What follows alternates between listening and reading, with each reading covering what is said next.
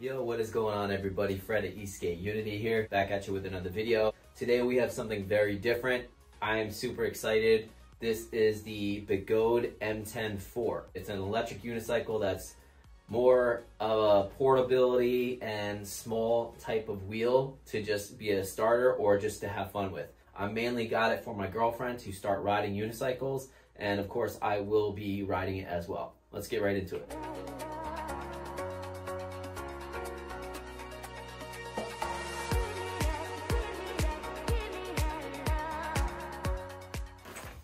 Quality assurance, certificate of compliance, and owner's manual. By the way, shout out to Alien Rides for providing this wheel.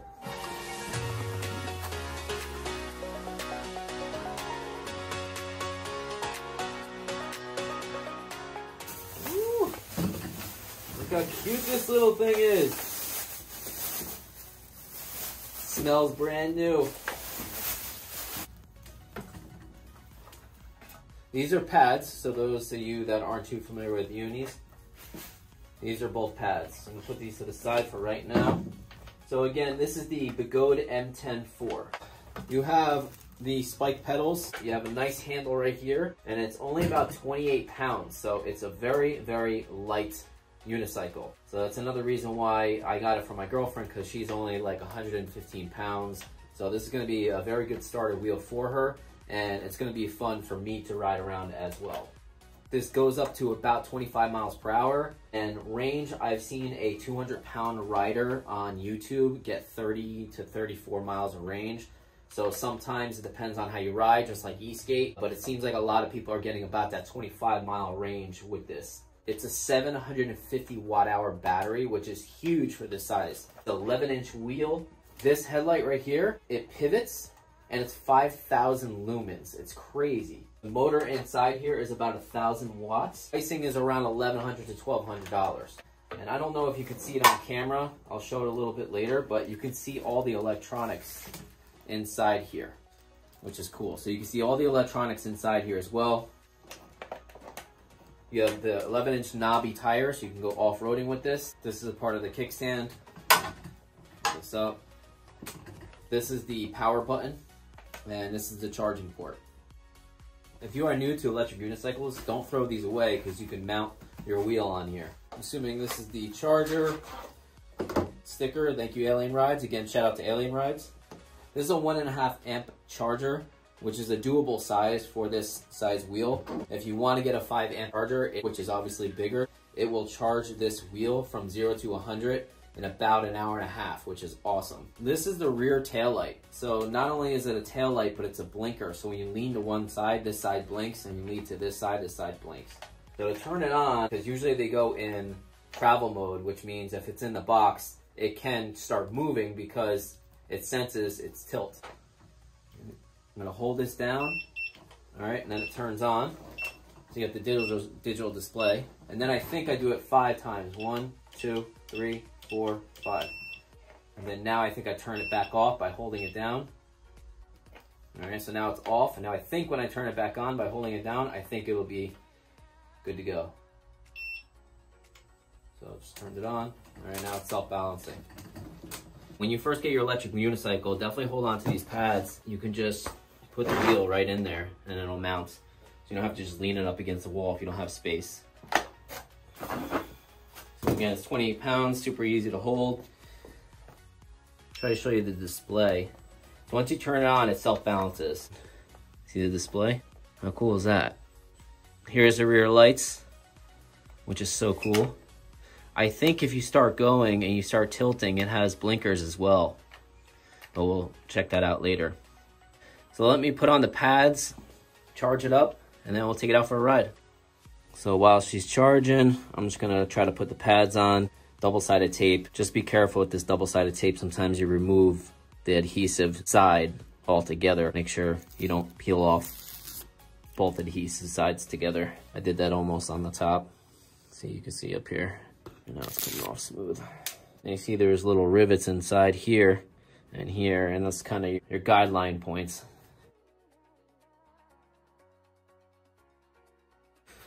And just kind of push it down. Let the adhesive do its job. I did order a new kind of protectant parts for here, so if my girl drops it, all this kind of corners will be protected. So I'm waiting for that to come in. So you beginners that are afraid of dropping the wheel and damaging it, I'll put the link in the description. There's a couple different pads you can buy.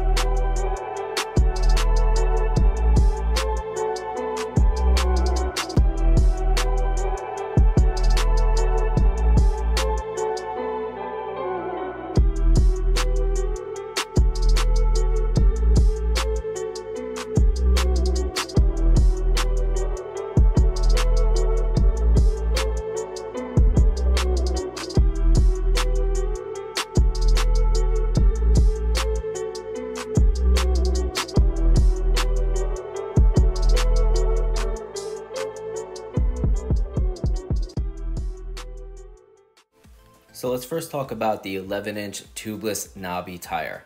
At first, I didn't think I would like this. I liked a street tire just like my RS19. So I was thinking that feeling this knobby tire while riding on regular pavement was gonna be super unsmooth, just like it was when I was a kid riding dirt bikes on the streets. But it was super smooth. Off-roading, this is where it really shines.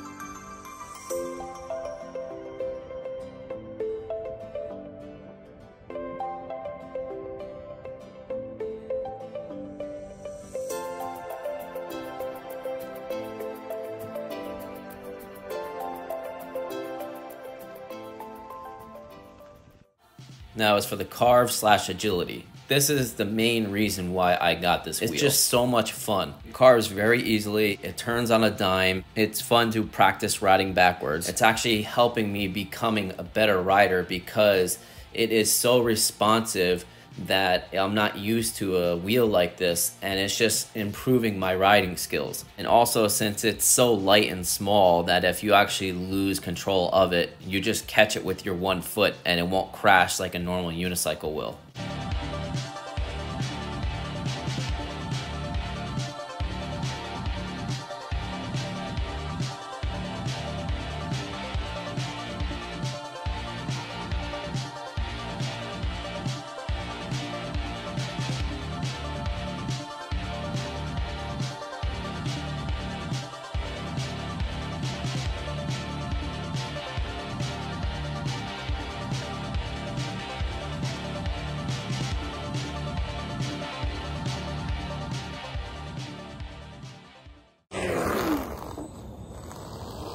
As for the brakes, these brakes are awesome. I never would have thought romping on brakes on a PV would be so much fun.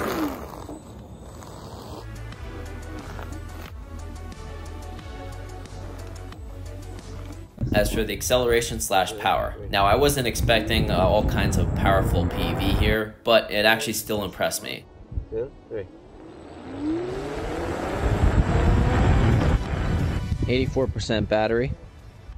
We're on the bottom of a huge hill, and we're gonna see how this takes it up the hill.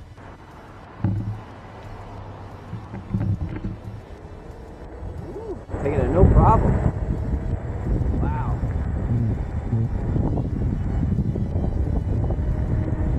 16 miles per hour. This thing's eating this hill. Oh, that's crazy. 18 miles per hour up this hill. 18.9 miles per hour up the hill. That ate that hill. That's crazy. As for riding seated with this wheel, now it's obviously a super small wheel, so if you're a really big guy, it might not be comfortable for you. However, I have seen other riders that got this wheel that are around that 5'8" to 6 foot mark, and they're still riding it while seated. For me, I'm only 5'5", 150 pounds, so it was actually kind of a cool experience for me.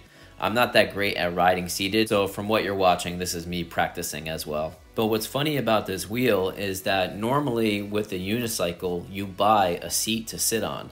With this, it actually has a good platform for you to place your butt, and it's not uncomfortable. Is it the most comfortable seat? Of course not. But you really don't need an actual padded seat because it has a nice big platform for you to sit on. And for you commuters that are actually doing somewhat of a long commute, if your feet and legs are getting fatigued, go ahead and sit down.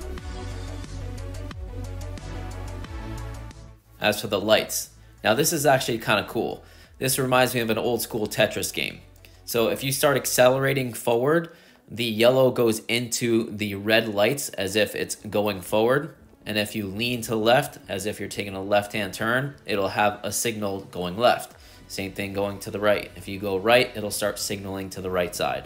So not only does that look cool, but it's good for group rides. So somebody knows which direction you're going, or if you start braking, the big red block just illuminates brighter red, just like a regular car brake light. As for the front light, it's got this blue LED look. That's kind of the daytime running light. And then you can use the regular headlight, which is 5,000 lumens. And then if you click the power button one more time, the headlight will have a strobing / flickering effect. So if you're riding in an area that you need to be seen, this is definitely a good option.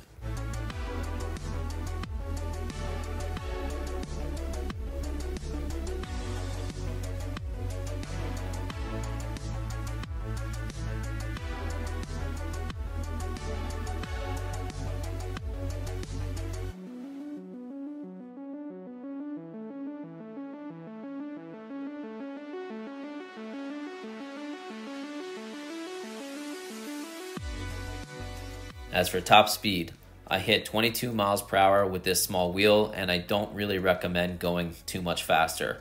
From what I'm reading online, it can do up to 25 miles per hour, and without any load, it does 34 miles per hour. As for range, I got 27 miles of range with 5% battery left on this wheel. Now, a couple things. I'm 150 pounds. I was cruising from 15 to 18 miles per hour, but I was doing a lot of off-roading, which some of you may know, that is the #1 way to kill range. So I definitely think if I didn't do any off-roading, I probably would have got another 5 or 6 miles of range from this little beast.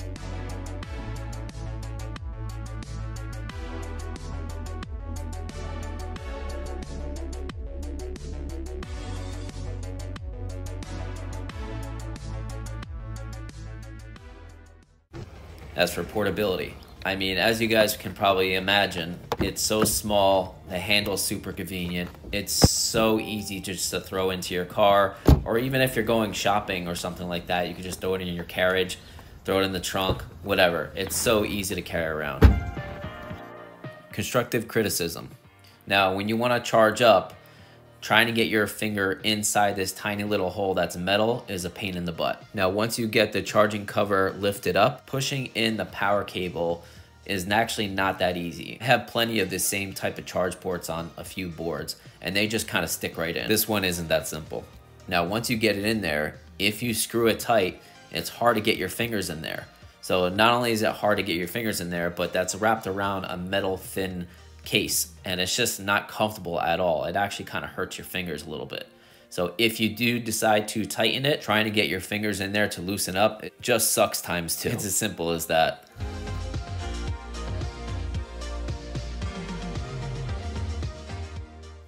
Also, these stock pads, they just suck. Not only do they just not stick, they're actually not too comfy. I actually have a bruise on the side of my leg from it. So here's my BEGODE RS19. So when I go to lift it up any types of stairs, there's a kill switch where my hand is. Once I push it, it does this. What that does, it disables the wheel from spinning. Most unicycles also have a trolley handle. As for the M104, it doesn't have a kill switch where the handle is. So when I lift it up, the wheel is gonna spin. The only way to get around this is to just shut off the wheel itself. The M104 also doesn't have a trolley handle, so you gotta bend down and kind of roll it for those small areas you don't wanna lift it up. Now, I've seen a couple aftermarket hand trolleys, but I just think it looks a little silly. Since the wheel is so small and maneuverable, having your foot planted is pretty important. A lot of people love these metal spiked pedals. I don't. I like the classic grip tape pedals, so I wish the M104 had these instead.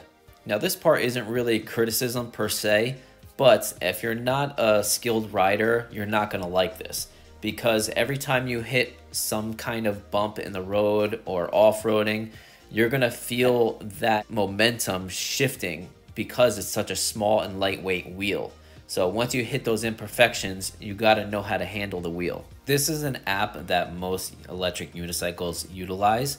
Now with this app, you can do a lot of cool different things, such as speed, miles, temperature, but I'm bringing it up in the constructive criticism section because I personally think riding in soft mode with this wheel is a must. I just think riding in hard mode will be too squirrely.